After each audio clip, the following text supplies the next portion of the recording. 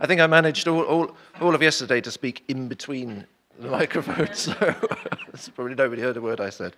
Anyway, so this session is very kind of vaguely titled upcoming projects, but I actually think there's far more that's going to connect these three talks than would be apparent from that title. So we have speaking. We have let's say I don't have quite the kind of same track record of working with our speakers that Penelope had yesterday, but certainly an interesting thing of two people who I know and one who I've just met through this event, which is great.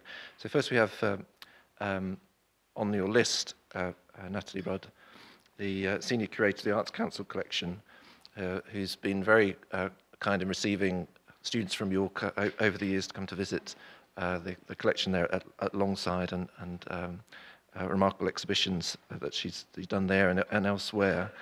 And then also Sarah Matson, curator of Tate St Ives, who I had the pleasure of working with in relation to a CDA project that also collaborated with Chris on, of someone who might have been here and who unfortunately isn't, Rachel Smith, PhD student, in connection to the wonderful exhibition on St Ives International Connections that was at St Ives and then at the Middlesbrough Institute of Modern Art. And then someone who I've just met and delighted could take part in this event, Jo Baring from the Ingram collection. Now, unfortunately, Jo's going to have to leave rapidly after giving her presentation. We're really, really grateful to her for staying on to give this. So we're going to go, as I believe, going to look vaguely into the audience here. We're going to go Jo, then Natalie, then Sarah. Okay, so.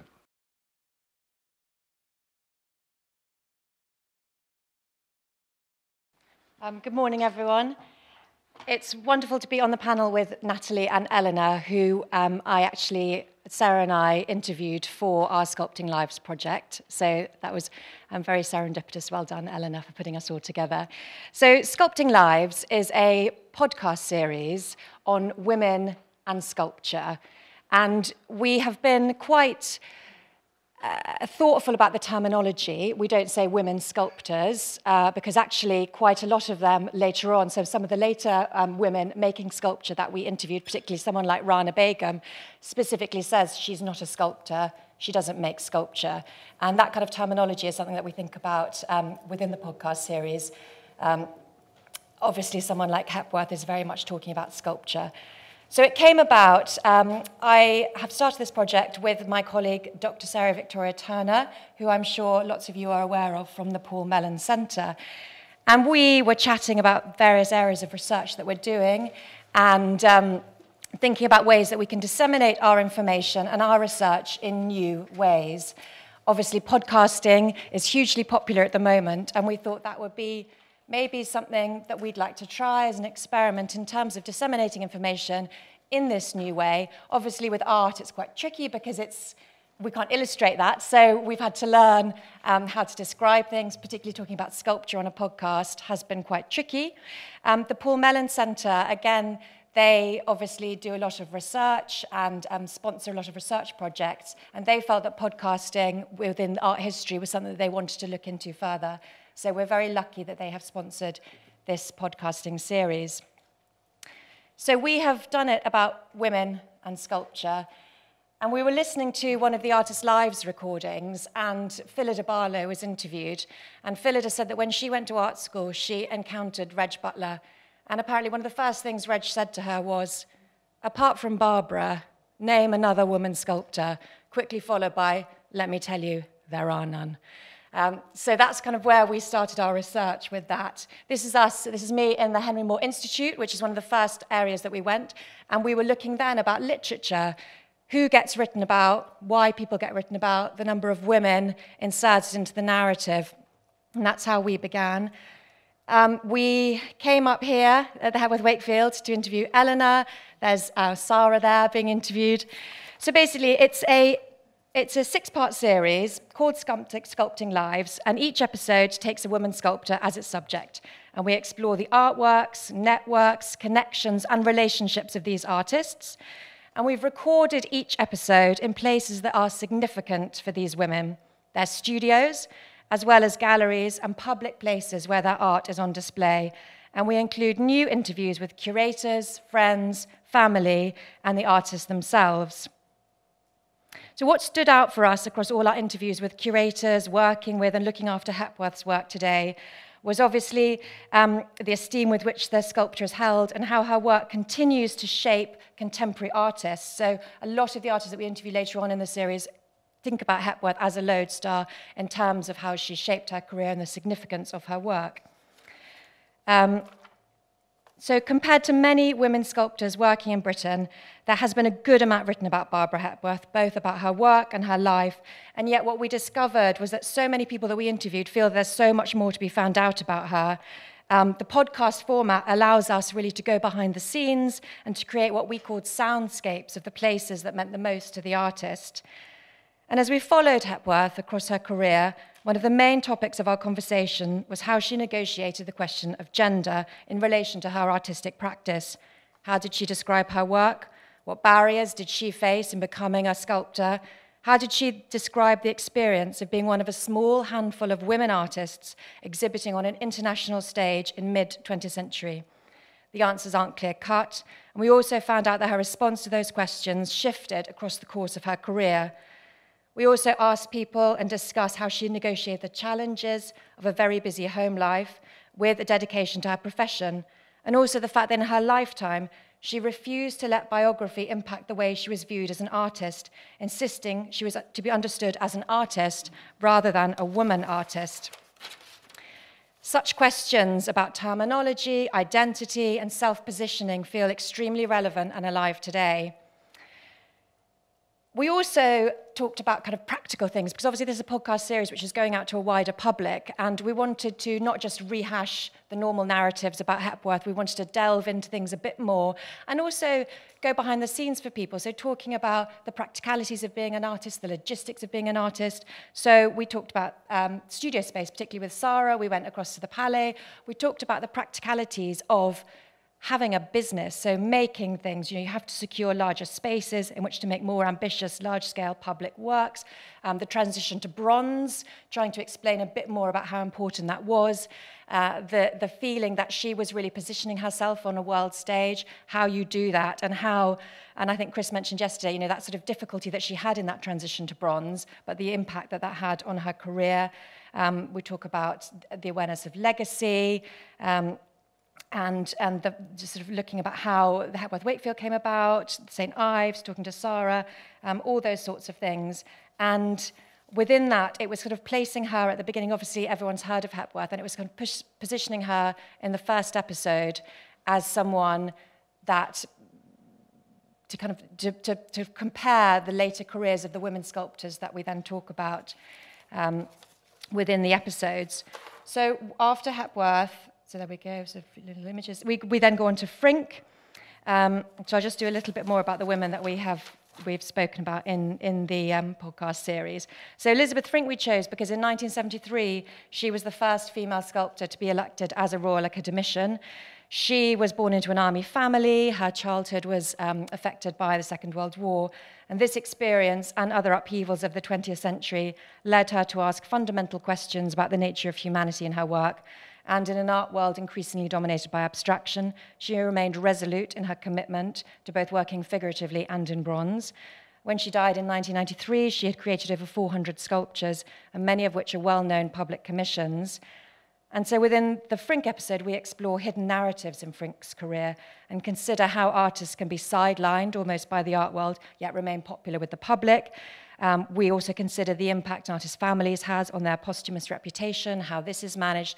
And again, Frink, quite similarly to Hepworth, refused to talk about the gender issue. She absolutely shuts down any conversations about that, which we find really interesting. Obviously, both Hepworth and Frink are working before those sorts of the real feminist art history of the 1970s, which obviously we've all imbibed, and we're kind of aware of all those narratives and terminology, and that was before that. So if we go across the series, by the time you get to, even Phillida is talking about it, but in a different way to someone like Rana Begum, who is very open, very frank, and makes it absolutely part of the work and part of the conversation about her work. That's Frink looking cool. this is just about materiality. So this is the horse's mane on the Horse and Rider, which was in Burlington Gardens, which is in Burlington Gardens. And it was kind of exactly how you describe the materiality of bronze in a podcast series. So we got Kathy Pilkington, who is the first female professor of sculpture at the Royal Academy, to come and talk to us about that, which is fascinating, getting an artist's input. Kim Lim is someone that we have done an episode on. And Kim is fascinating because although there are over 80 works by Kim Lim in public collections in the UK, she's really, really unknown. And why is that? So with Kim, it's gender, but it's also race. So there was that very famous exhibition, The Other Story, at the Hayward Gallery in, I think, 1987, which she refused to take part in. So she actually wrote a letter saying, I do not want to be othered. Do not other me, which I find fascinating. That's something that we talk about within that. And she said, there's a quote from her which says, being female and foreign was never a problem as a student. Later I realized that there was a difference, but what was important in the end was what I did and not where I came from. Race and gender were givens I worked from. Perhaps the work does reflect this, which is fine, but I did not want to make them an issue. So we also, within that episode, we examined the presence of ethnic minority artists in public collections in the UK, looking at the history of British art and how to expand the narratives. So we talked to Hamad Nasir, who was a research fellow at the Paul Mellon Centre, and he has done a lot of work around that. And prior to knowing about Kim Lim, had said that the only way to get into art history narratives is to be in public collections. But obviously Kim is in all these public collections and yet is still not part of that narrative. So that's something that we're exploring within that. And someone that we interviewed about Kim Lim says, she never wanted to be perceived as being other just because she was a woman and foreign. And then we did Phillida, and Phillida is obviously brilliant about being interviewed and is incredibly frank. And one of the, in addition to kind of Reg saying to her, name a woman sculptor, he said to her when she turned up at art school, I'm not going to bother with you because as a woman, by the time you're 30, you're just going to be making jam and having babies. And Phillida said, she has said, at least I had the presence of mind to turn around and say, and what's wrong with that? But she then says, and was in our new interview with her, this is what she said. She talks about those sorts of issues when you arrive as a student.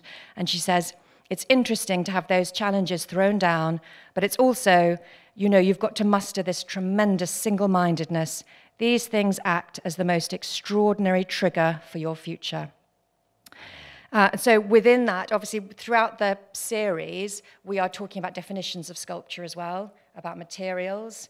It's something that we pick up on each one of the artists that we're looking at, and Barlow particularly comes to the fore in that, obviously disrupting ideas about what sculpture is, and we ask her about that. She also talks about Hepworth within those ideas about sculpture, 20th century British art.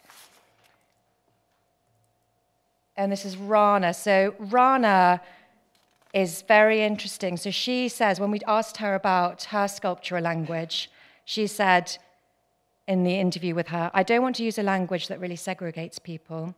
I don't want to use a language that makes them think about gender if they are looking at a female artist or a male artist. So we interviewed her in her studio, and again, we asked her about definitions of sculpture and also about things which aren't usually spoken about, how she balances her family life with her artistic career, the problems that she's encountered. And again, we ask her about race. So it's biography, race, identity, and also that feeling of Britishness. So she talks about Brexit, and she said that she cried the day that Brexit happened, but also that she lives in Hackney, and so that when she steps out of Hackney, I'll read what she says in our interview. She says, living in East London, I feel almost like I'm living in a bubble. You leave, and you are made to remember your skin colour. You're made to remember your gender. You're made to remember your religion and all of those things that you take for granted when you live in a place like this. So we've picked these women artists. The series is being released at the end of the 24th of March. The Barbara Hepworth one comes out. And they're each 45 minutes long. And I think for the Hepworth one, we had about 23 hours worth of recording. So it's really hard to distill it all down into a coherent narrative, which, as I said, isn't just a rehashing, that is picking up interesting themes and with a sort of light touch throughout. So hopefully it'll be accessible. It'll bring sculpture and Hepworth to a wider audience. As I said, we've interviewed lots of people who are in this room, which is really exciting, and talking about new things, and hopefully getting people to look at Hepworth and these sculptures and sculptors in a different way. Thanks very much.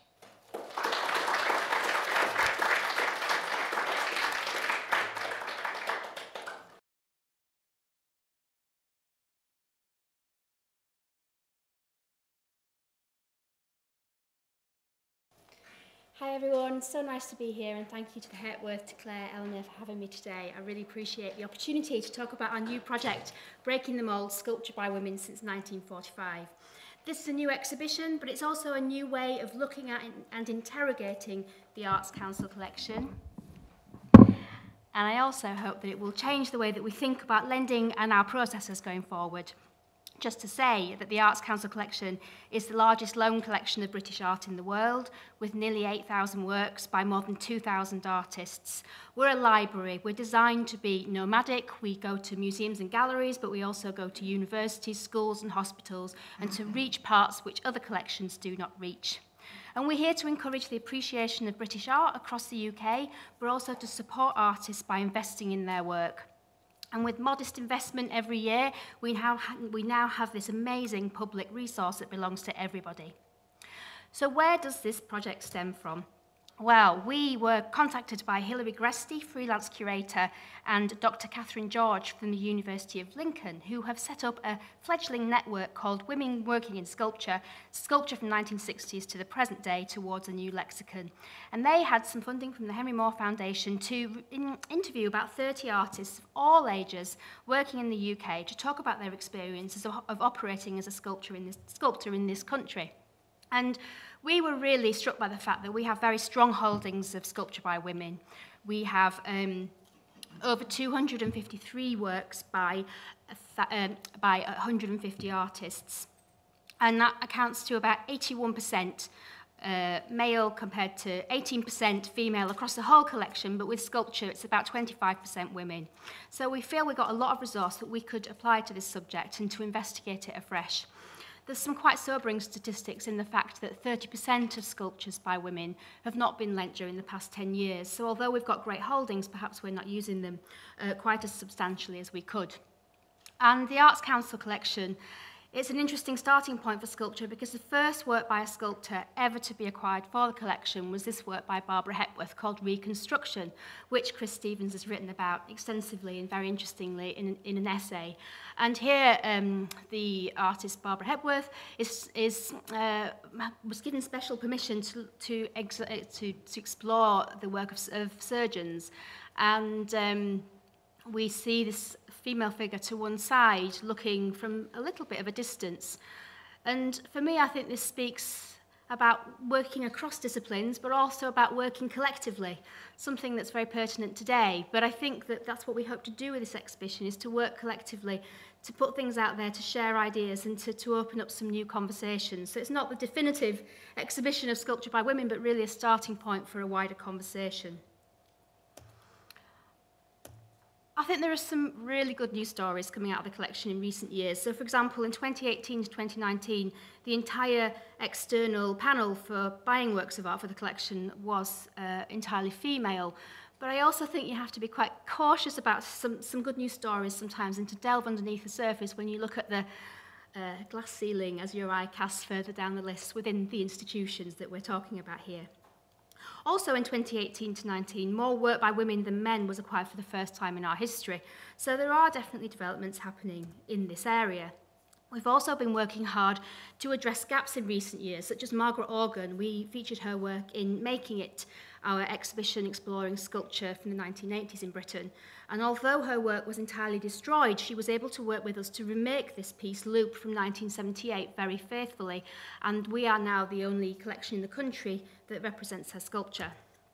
Also, as you can see, we're increasingly casting our net to external funding to be able to afford sculpture by women, such as this piece by Helen Martin, which does indicate the value of sculpture by women increasing in this way. And also, we purchased this work by Phila de Barlow, but again, I think you have to look behind the good news stories and say that we purchased this work in 2016 and we really had missed the boat because, not missed the boat, but we were several decades late in investing in this artist's work, I think it's fair to say.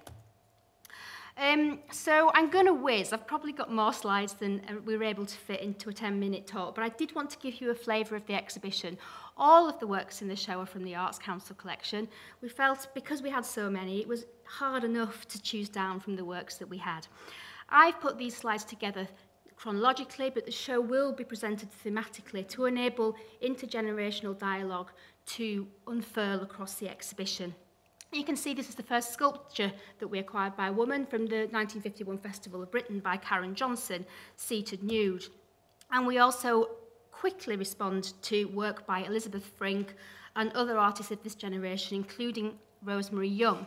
And Henry Moore was really kind of critical in the development of the early collections, but he does invest in sculpture by women.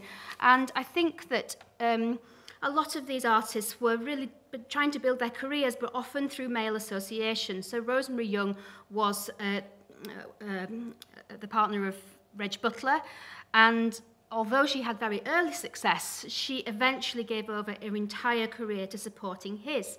And she said, there was always a strong demand on me to help. He couldn't work with assistants, and the only person that's ever worked with him all the way through. I mean, I was in an incredibly privileged position to be able to be that person, but it became, that was my role. So there was no space to suddenly say, I'm going to make a sculpture. And anyway, it had gone, it had just disappeared. Anthea Alley, she was the wife of Ronald Alley, very senior at the Tate. And this is not to berate these artists' work, but to say that it was not just that they needed to be operating as a sculptor, but also to have this wider male connection or network to enable them a foothold into the sphere. Barbara Hepworth, we have a work by this wonderful work called Icon of 1957, and also Spring, which Laura Davis shared yesterday, being restrung. And Jo has already spoken about some of Hepworth's feelings here, but I think there's a very famous quote where she says, there is a deep prejudice against women in art. Many people, most people still, I imagine, think that women should not involve themselves in the art of creation except on its more trivial fringes. And we hope to show here major figures, but also lesser-known names whose work has become obscured over time. And this is not to say that we even have much research on these artists. This is opening it up so that we can start thinking about these artists in more detail. And as we go into the 1960s, I think we see something quite interesting in that artists are starting to fight back. So this is a work by Jan Howarth called Calendulous Cloak, and she said, of her experiences at the Slade, the assumption was that the girls were there to keep the boys happy. The tutor prefaced that by saying it wasn't necessary for them to look at the portfolios of the female students, they just needed to look at their photos. And from that point on, it was head-on competition with the male students. I was annoyed enough and American enough to take that on. I was determined to better them, and that's one of the reasons for the partly sarcastic choice of cloth, latex, and sequins as media. It was a female language to which the male students didn't have access.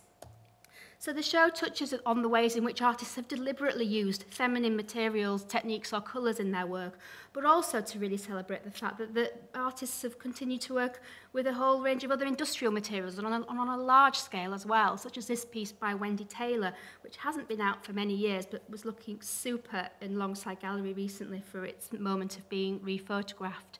And she described the experience of being at St. Martin's as absolute hell, that men didn't want them on their lists of students. Fellow students wouldn't share their tools with women, and they didn't get even, they had to fight even to get metal to work with. So I think there's a whole subject around the experience of women in art school that has been explored so far, but actually there's more that can be brought out here. But also women in this time, 1970s, it's a pretty grim time for the Arts Council collection. Statistically, across the decade, we acquire 6 sculptures by women. And when you look at the list of people buying and the list of sculptures coming into the collection, it's men from a certain demographic buying work by men from a certain demographic. The lessons of feminism take a lot longer in terms of their impact on the shape of the Arts Council collection. I think a lot of artists at this time are so sick of the institutional biases they start to work outside of the gallery, working on public sculpture projects such as Wendy Taylor and Lillian Lynn. I think we see a sea change around 1980, 1981, and I can only say that this comes about through a diversification of the workforce. Suddenly, the Arts Council collection starts to open up the people that start to choose which works come into the collection. So in the 1980s, we've got Shiraze Hushiari, Sonia Boyce, Lynn Cook, Sheila Wakely, a whole range of voices shaping and making the collection into something else, a much more positive and diverse representation of artists working in this country. And they invest fairly early on, 1981, in Mary Kelly's postpartum document, which gives a theoretical proof of the possibility that women can operate as artists and parents. And I think that there is an extremely rich and fertile area to be considered in terms of the relationship between sculpture and becoming a mother. I'd like to just read out this quote by Phillida Barlow. She says, "The biggest transformation for me was perhaps having to move away from a routine that was very expansive. I could begin at 7 in the morning and work till 10 at night. With a baby, that was not possible, so I began to work at night in the dark with no lights on. And because I became so fascinated by touching and feeling a baby when you're cleaning or washing it, and all the wonderful non-verbal contact you have with this creature, I think it got into the work in the form of a real exploration of touch. And because I turned the lights off, I was using materials in a very non-visual way." So I've had various conversations with artists recently on this subject, and I think it's also another area that this exhibition could prompt some further research into thinking about. But as you can see from the selection of works here, suddenly we are really capturing some really key works by artists at a critical early point in their career. And this develops all the way through into the 1980s, and it becomes much, much harder to make an exhibition for a selection for an exhibition such as Breaking the Mould. Some of these works, like these pieces by Sakari Douglas Gamp, again, haven't been out for a very long time, but the Arts Council was deliberately working to increase diversity across its collection throughout the 1980s. And I think in the 1990s, we start to see a second generation, so Rachel Whiteread supporting Alison Wilding as her studio assistant for a long time. And I think having role models really helps artists to develop their careers in this way. And also I think minimalism and post-minimalism does create a lot of neutral space really for women to operate and to shed some of those sort of macho narratives around welding in previous generations.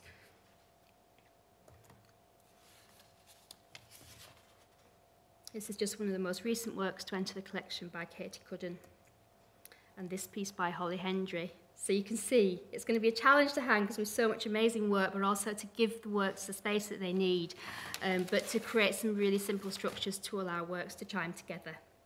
So the exhibition will tour to 5 venues nationally. I'm really delighted that we've had such a strong response to this exhibition, and we've tried to work with venues in a really open way to work with venues to shape the content in a way that we haven't done before. So this has been quite an exploratory exhibition on various different levels, but the show will launch alongside Gallery Yorkshire Sculpture Park, hopefully at the beginning of April. We're also really invested in showing we've got some good national resources, so we've made some new film content with Rana Begum, Holly Hendry, and a wonderful film where some children from a primary school near Leeds are doing a transatlantic conversation with Jan Howarth about sculpture and making. And finally, I hope that this show will not just be a show that happens and then ends, but actually it will inform all our thinking about who we lend, who selects our exhibitions, and how we move forward. So I hope that although we've only been able to show 50 works in this exhibition, we will also ensure that more of that collection is seen through our lending strategies nationally to schools, universities, and hospitals. And also thinking about our legacy. There's some great headlines in our current ways of working, but actually, are they cemented in our policy? Is there more that we can do? What other research can we do into our holdings? Because certainly I know that there are many gaps at the moment. And we hope to have a conference at the University of Nottingham in early summer 2021. So I do hope that some of you will be able to join us for that. Thank you very much.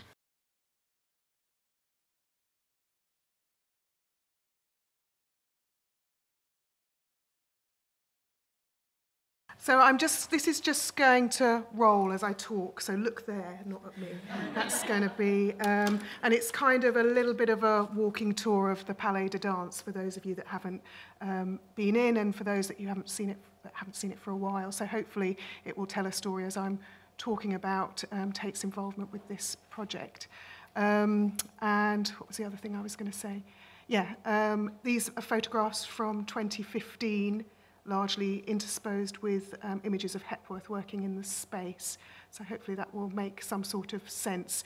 But it's changed and progressed since then because we've had to clear the space. But I'm going to read because otherwise we'll be here for an hour.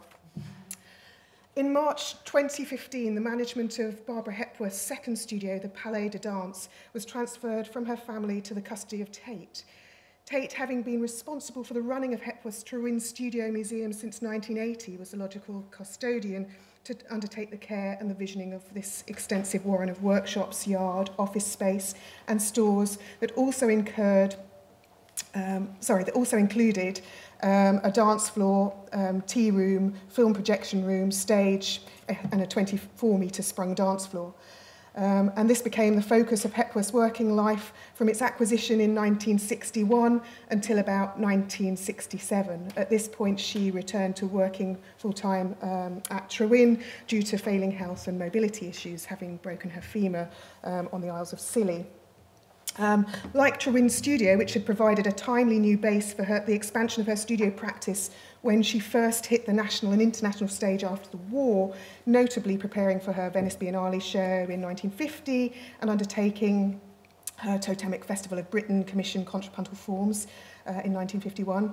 A good decade on, the purchase of the Palais was essential to support production of works for national and international commissions and touring museum shows, which was now demanded of this established leading British sculptor.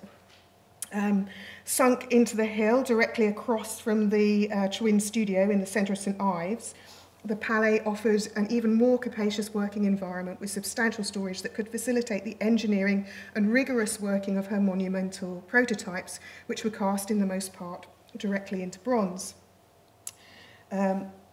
She had adopted the process since the mid-1950s, driven by the travelling circus of the art world, as she called it, and the need to make robust, large-scale works for the public realm. As Sophie Boness documents in her catalogue of the plasters in the collection here at Hepworth Wakefield, a good number of these prototypes were conceived in this prolific late sort of career period in the workshops and dance hall at the Palais de Danse. Records show that Hepworth paid £10,000 for the Palais in 1961, following the last dance at this town venue on the 2nd of January that year.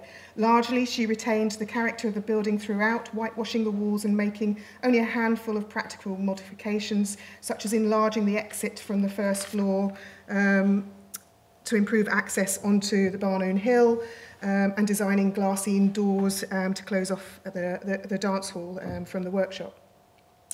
She quickly began planning the 5.8-metre commissioned winged figure for John Lewis on Oxford Street, and the full-scale model was completed in the yard outside the lower workshop on the ground level in the first half of 1962. Inspired by the sheet metal and isopon version with strings that you can see that will come up in the dance hall, it was revised on an architectural scale to reflect the aspirational values of the partnership organisation and adorn the facade of its newly built flagship store in 1963. It was cast in London by Morris Singer Foundry in aluminium with stainless steel rods and installed in 1963, and you can see it here. Concurrently, in the upper workshop on the ground floor, she had begun work on the development of the plaster prototype for what would become the 6.4-metre bronze single form made between 1961 and 64, commissioned for the UN Plaza in memory of Hepworth's friend, the UN Secretariat Dag Hammarskjöld. The painted checkered scaling grid on the wooden floor of the upper workshop, made with her son Simon, was used to enlarge the UN prototype from a smaller version and remains on the weathered wooden floor of the upper workshop today. The plaster for single form memorial 1961-2, a half-scale version of the UN Commission, emerged concurrently in the upstairs dance hall before it was featured in Hepworth's 1962 Whitechapel show in London. Other works, such as Squares with Two Circles and Four-Square Walkthrough, which we saw yesterday, made in 1963-4 and 1966-7 respectively, relate to the proportions of the lower workshop, with the latter work, Four-Square Walkthrough, reaching the full height of the raised ceiling that was created by Hepworth, breaking through the rafters to the room above. From the remaining floor space, she created a makeshift, well, from the remaining floor space of the upper room, she created a mezzanine so that she could work at height on sculptures. One of the last prototypes made in Hepworth's modified workshop and adjoining yard was the epic aluminium construction crucifixion of 1966-7, also in the collection here. At nearly 4 by 4.7 metres, its final version was cast in addition of 3 bronzes. And I seem to remember when I started at Tate St Ives, I remember it was on the stage at one point. Is that, no, it wasn't on the stage? But it was in the Palais, wasn't it? Yeah, yeah. Upstairs in the Palais, the small hall and bar area, and on occasion the dance hall, as mentioned, served as a plaster workshop. In archive images, we see Hepworth's ribboning forms in extruded aluminium, or, in archive images, we see Hepworth ribboning forms in extruded aluminium or lathering armatures with thick layers of plaster in advance of its drying and her carving it. The dance hall was mostly a display space populated with bronze, stone and woodworks presented on wheeled plinths, which she could choreograph in different configurations. The dance hall, albeit to a lesser degree, was also used for wood carving, giving rise, for example, to elmwood sculptures like oval form with strings and colour and hollow form with white, both made in 1965, which were then directly cast again from those works into bronze as Spring, which we saw yesterday, and Elegy 3 the following year. After 1967, production of the plaster prototypes, such as her small multi-part bronzes like 3 Oblique Forms, 1967, in the Hepworth Wakefield collection and on show at the Barbara Hepworth Museum, and the large-scale figures for Family of Man, and which is 1970, and Conversation with Magic Stones, 1973, took place back at Trewin. Her output of stone carving had remained largely at Trewin anyway, and she continued to work prolifically there in that medium well into the 70s, as Chris discussed yesterday. Hepworth's assistants, however, continued to manage certain independent activities, such as collating, preparing and packing work for shows at the Palais up until her death. So when Tate took on the Palais in 2015, it was immediately deemed to be mothballed for at least 2 years while the Tate St Ives Phase 2 was completed, and also some redevelopment work that needed to be done, some restoration work on the museum itself, both on the building and in the garden. But in 2016, with advice from Chris and Sophie, we endeavoured to strip back the paraphernalia that had accumulated from the studio's maintenance and Tate's use of the space between 1980 and 2015. So, you know, that literally was the start of just removing anything with a barcode that, you know, had crept into the studio space, and then starting from there to sift through, you know, period studio material. This brought up interesting debates around cultural value and knowledge values, and what items had agency to convey the idea of Hepworth without necessarily being deemed of individual worth. This was dependent on perspective. The remaining contents were inventorised and then reassessed by conservation. The Hepworth costume from the 1956 Penwith Arts Ball, for example, went to store for immediate controlled storage and conservation, but ropes and pulleys, plinths and dollies used regularly by the artist every day, stayed in the studio in an uncontrolled environment.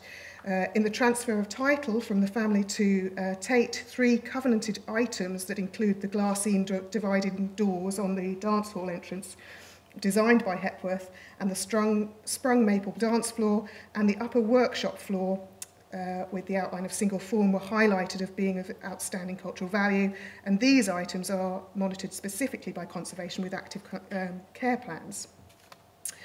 I'm not sort of commenting on what's right or wrong, but it's just interesting to consider those debates as to what has cultural value or what doesn't have cultural value in these kind of different environments. In 2016, the Tate trustees accepted the contents of both studios. The BHM contents had not formally been acquired, although the building had, but in the 1980 transfer.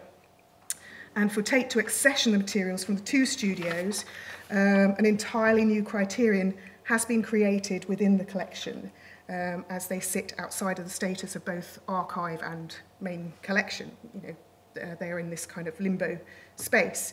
Going forward, the act of an art museum acquiring the artist's second studio is something that could helpfully offer alternative approaches to Hepworth's working life in St Ives, beyond the voice and constraint of the artist, which is both so fundamental to fixing how we understand and experience the unique atmosphere of Tywyn.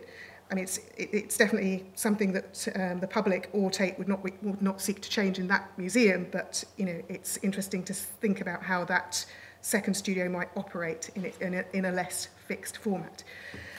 On conservation terms, of course, the Hepworth Museum is viewed as ever-changing, perennially maturing, deteriorating, evolving, and it redefines itself and the contents of its studios, workshops and gardens as they weather over time.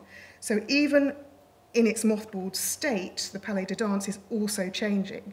The necessity to implement planning and to future-proof the building and its contents is becoming ever more urgent. It's not just for those who see the importance of the artist, but also at grassroots level, those stakeholders who have engaged with the building with its various other domestic, trade and community histories. In the last 18 months, we've been managing a series of rigorous building surveys that are contributing to our knowledge and interpretation of the site in order to implement a conservation management plan that will, with hope, incite the visioning for the Palais's next iteration as a heritage and arts venue. With this and the building's imminent listing status being confirmed, the cultural value of this building can be elevated sufficiently to be recognised as at risk and mobilise the necessary agencies to support the preservation of this extraordinary space that records a short but important feature in Hepworth's international legacy. Well, that was some amazing stuff. So like loads and loads of questions I've got. I'm just conscious a little of time to get the audience in quite quickly. It's something that struck me right at the beginning when Joe was talking, and just something really for both of you straight away, was this rejection of the word sculptor in favour of making sculpture or other ways about thinking about a kind of professional identity. So really, I guess first for you, Natalie, it's about the status of that word or that term, and about forms of self-identification as a sculptor or not. Yeah, I think I'm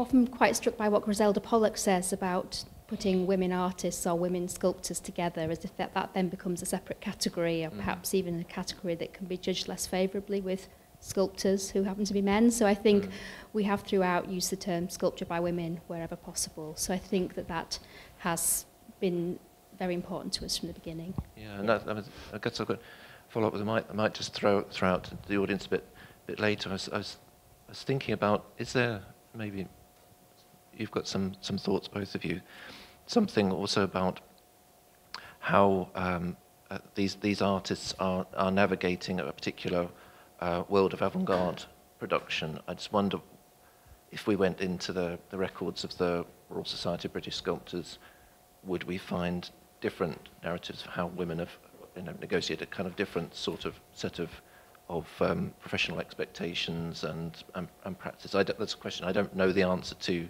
now, but we're thinking about working in a particular world of being avant-garde or at the cutting edge or making kind of challenging work.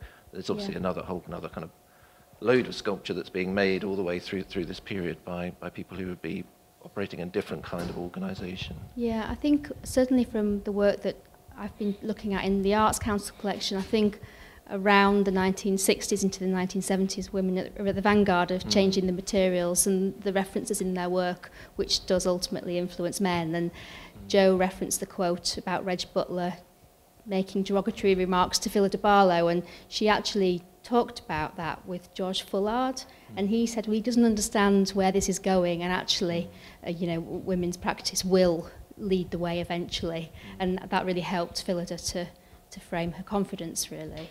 I think that confidence is something that comes out through the interviews that Hilary and Catherine have initiated, this idea of confidence, not just making headway at art school, but in those critical early years when you've graduated and operating as a young artist in a very competitive world. And it's something that Rana Begum picks up on quite a lot, and Holly Hendry. There's a critical moment where you need lots of support, but also a lot of self-confidence. And I think that many artists have found that to be quite challenging, especially if there are opposing forces around them, so to speak. I think, in terms of Hepworth, and this is something that's drawn out in the interview with Joe and Sarah, Hepworth sort of changes her approach sort of throughout her working life, and starts off by sort of being an artist and, not necessarily a woman sculptor, but also later, reconsiders, her position in terms of maternity, her position in terms of Mother Nature, there's a kind of changeable, it's not a fixed status, and she was exceptionally good at navigating a network that was obviously predominantly led by men, and had an ability to be a chameleon that could then both navigate that world, but also provide nurture and contemplation in relation to her work as time went on. Yeah. I was just interested in how planning to further kind of present this kind of extraordinary operation that's both now in terms of thinking about what you keep, how you show it, and all of that, but just simply giving people sort of access to this world of Hepworth, which is an extraordinary, complex, large operation happening down in St Ives. Her role, not just in terms of creating sculpture, but running a whole operation. Most of the images we have of her, obviously, with her artworks and that the kind of the creative side of it, but just sort of employing people, organising the space, designing the space, the kind of the architectural and design aspects of it. Really, just things I'd never had occasion to really think about, and just your thoughts about presenting that view of Hepworth to others now.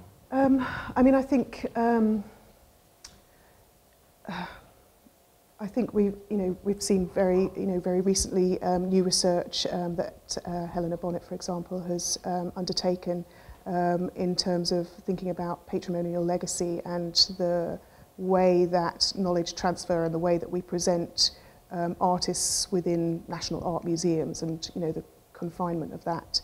Also thinking in relation and in terms of the language of period house museums and studio museums, what the confinement of that is in terms of understanding a particular view of an artist.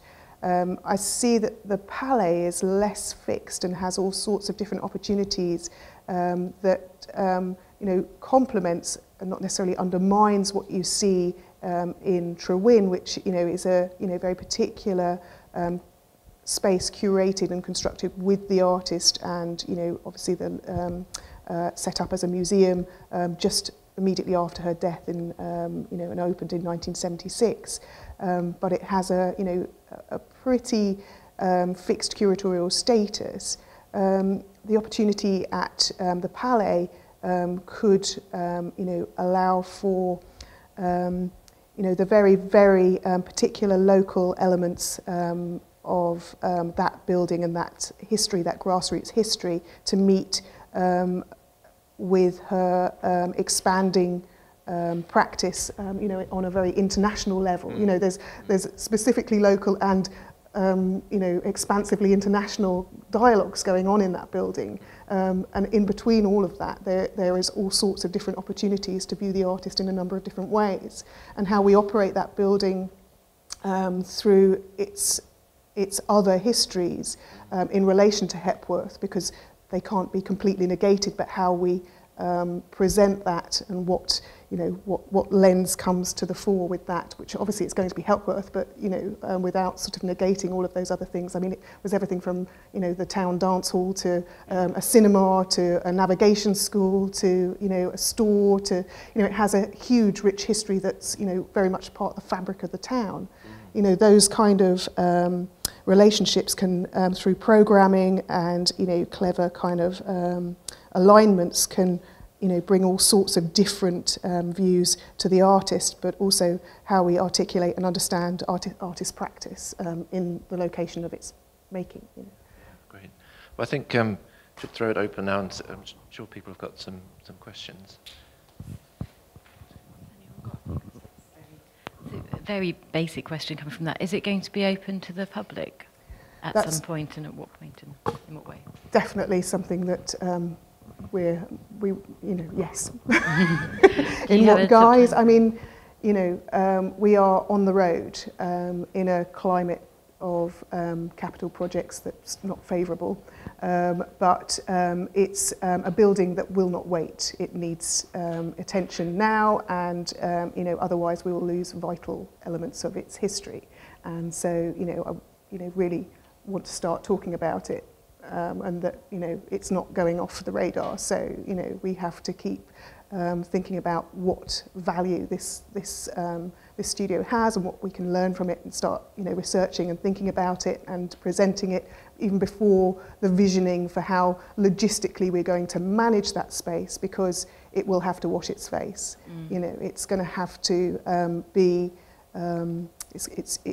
it can't just just it's going to, as you mentioned, it's going to have to be resourced and run and staff, and you know, and historic building developments are the most expensive and difficult, and it's in the centre of town, and you know, all of the again logistical issues of its redevelopment.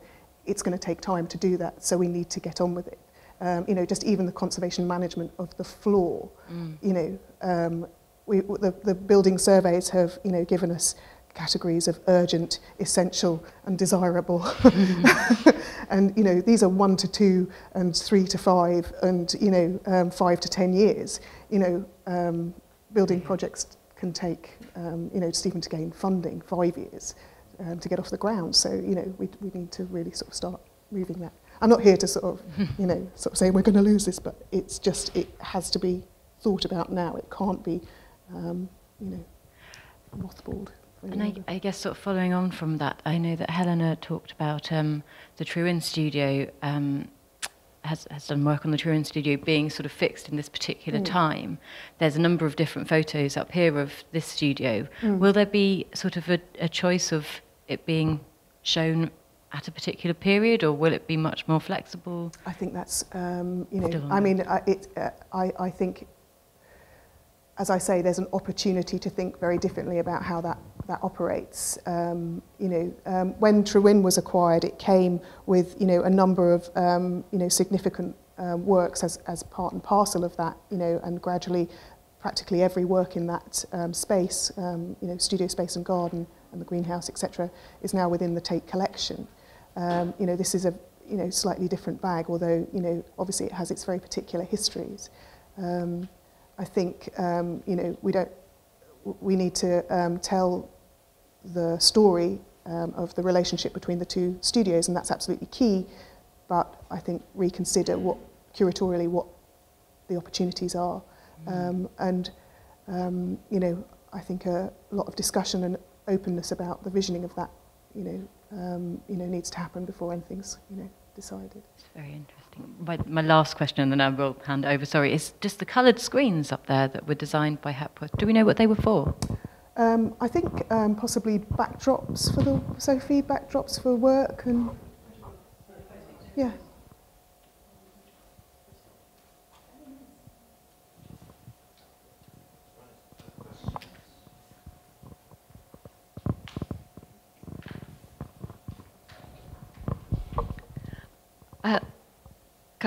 I'm guessing that I'd like to find out more about the contrast between, but you've already touched on this, there's a time lag between the incorporation of Trewin and now the incorporation of the Palais de Danse. And presumably the conservation standards are very, very different over, it's kind of like 40 years later virtually. And yet, in a way, perhaps one was incorporated in a rather loose way, wouldn't match today's conservation standards. But in the other way, on the other hand, the conceptual content was more fixed. And now you seem to, it's almost kind of exactly opposite, that you have a much more constrained conservational environment to work within, but you have a conceptual environment that is much more expanded, which seems very interesting, but also kind of complicated for you to work through. And you've touched upon it, but could you just say a bit more about the difference between what happened when the Barbara Hepworth Museum was created after her death and the situation that you have now in terms of the standards you have to meet, but also the kind of intellectual thinking? I mean, I think since, well, in the last 10 years, I would say conservation approaches to the Hepworth Museum are, you know, have developed, and you know, the planning around the museum and the conservation planning, you know, is radically different to when the museum was taken on. There was a big project in 2013 that you know, certainly reviewed how to care for an environment that is not you know, you know, an interior museum that has a building management system, etc. And so, you know, I would say that now the approach to both museums, you know, is comparable. I think, you know, there was Hepworth's voice very much determined what would happen with Trewin, whereas that, you know, is not something that, you know, is perhaps guiding how we think about the Palais. That's key. And as I say, it didn't come part and parcel as a already formed, it hasn't come part and parcel as a ready formed museum. So that's going, you know, that offers a certain sense of freedom. I think there's a lot of discussion again around, you know, how the presentation and the elements of Hepworth's presence in that building, you know, completes the narrative of Hepworth's story in St Ives. But as I sort of feel like I'm just kind of repeating myself, I just think that there's lots of opportunities to explore other aspects of her work, you know, again, from literal relationships to dance, you know, and her whole history in relation to dance and music, through programming and being informed by, you know, other histories that can unlock new perspectives on her as an artist. I don't know whether, does that give you any more than, I'm not sure whether I'm answering your question, but maybe it's not a really good question. No, I just I think, you know, that I think it's going to take some. It is a complex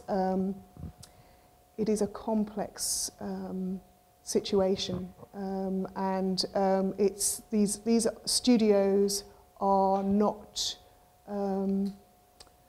They're outside the remit of a conventional art museum. They're also sort of trying to fit within, you know, the kind of knowledge structures and institutional structures in a way that they don't quite work. You know, it's an oddity for Tate to have such an organised, such a object or such a building. And I think, it will take some rigorous thinking to think about how that best plays out.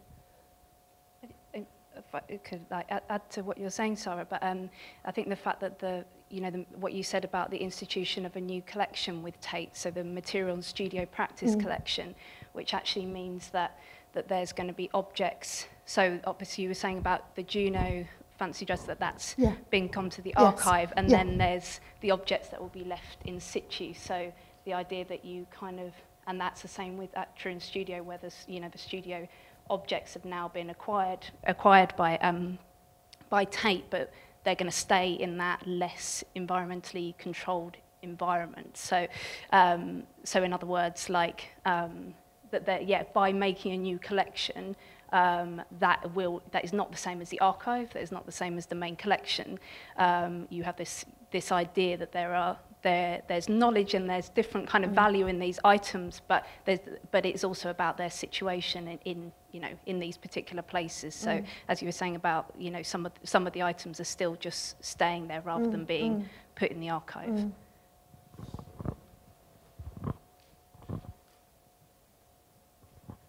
Thanks. It's so, having been there for some of that process of the palette, it's great to see these photographs, and just sort of following on from Helena's point, there's a kind of danger of not being able to see the wood for the trees, isn't there, I think, that seeing it stripped more in the photographs sort of brings out, how that place could lead to kind of better understanding of Hepworth's working processes. And one of the things that strikes me that will come out of that, which Trewin maybe disguises, is that she's running a team of people who are making these works, not sort of single person heroically carving in the garden. But at the same time, having been through the process, there's a danger that you get lost in thinking about, which of the biscuit tins are authentic Hepworth biscuit tins, and which are post-1975 biscuit tins. The family circle, I think, is it called Family Circle, the biscuit things? They look too recent to me. I know. Well, and you could go down that route of, how should we maintain, these tins in a, salty environment, or do we focus on what we understand from this? And the other thing, actually, which I hadn't thought about much before, is that a really important part of Hepworth's life was her place in St Ives, the community, absolutely. her engagement with the physical fabric of the community, town, and actually just turning the place into a public resource. It doesn't need to be about her, could in a way be continuing, something she did. This is, I don't think that we would negate her presence there. That, there's too many important elements like the floor and, her interventions into the building, etc., that, need to be preserved, and, and there's a certain continuity, as you say, in relation to this being a more sort of industrial space to the domestic space of Trewin Studio, and and the fact that it was fundamental to the development of her practice and bronze, and even though it was a very short period. But absolutely, in terms of programming and how the space is used, and how she was, somebody that opened her studio to the community, and certainly we would very much want it to be used by the community, and needs to be used by the community. And as soon as we start talking about this in St Ives, there will be a huge amount of interest in what happens to it and how we. So we've got to go. I don't have any. I have my ideas about what could happen in that space, but I'm open to a lot of discussion, because we have to go through public consultation and various different things before we even, start to move forward how we approach that. I think this could go on and on and on, and will go on and on, but I think there's probably a moment to draw this session to a close. Please do, please.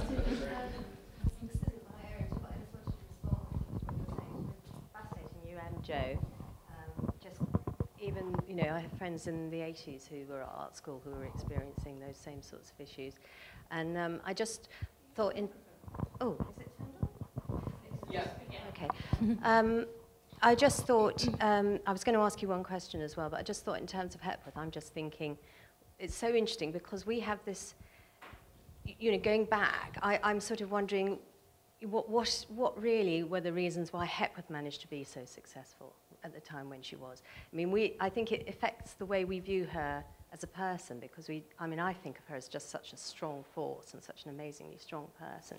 But I just think it might be quite interesting, I'm sure other people are looking into this, the other reasons around the period at the time and the artists and the milieu, which were actually different from the kind of macho time in the 70s. You know, there was a lot more intellectualism, and she was able to participate in that. So that's just the way I was sort of thinking, and I don't know if anyone is looking into that at all.